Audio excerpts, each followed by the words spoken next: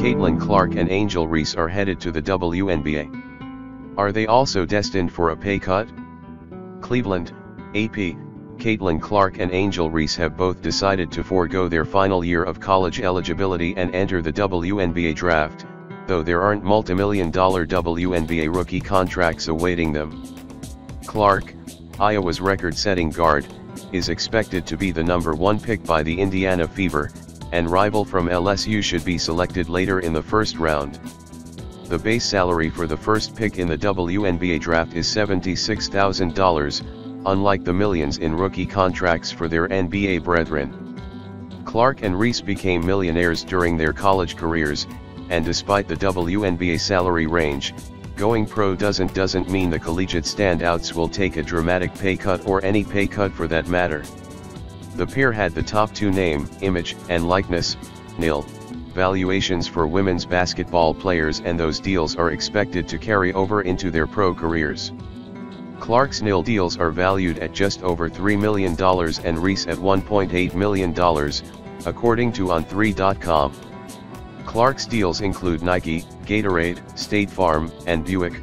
Reese, who has built her own brand over the past few years, has a long list of sponsors that includes Reebok, Coach, and Sports Illustrated. What are WNBA rookie salaries? If Clark is the top pick in the WNBA as expected, she will earn around $76,000 in base salary. The 10th overall selection earns about $70,000, and Reese will get somewhere in between depending where she is drafted. Both players also could earn hundreds of thousands of dollars in league and team marketing deals, as well as bonuses for performances on the court, boosting their WNBA earnings to potentially $500,000. Why is there a gap between WNBA and NBA salaries? The top salaries for WNBA players are much less than the minimum salary of about $1,119,563 for NBA players, excluding those on two-way contracts, for various reasons. The primary one is the difference in profit margins for each league, driven in part by media rights. The NBA's revenues topped $10 billion for the first time in 2022, and the league has a $24 billion, 9-year television deal. Its next one, set to kick in around 2025, is expected to be worth significantly more. The WNBA makes about $60 million a year in broadcast deals, and its season is also half as long as the NBA season. The WNBA does not publicly release its revenue numbers.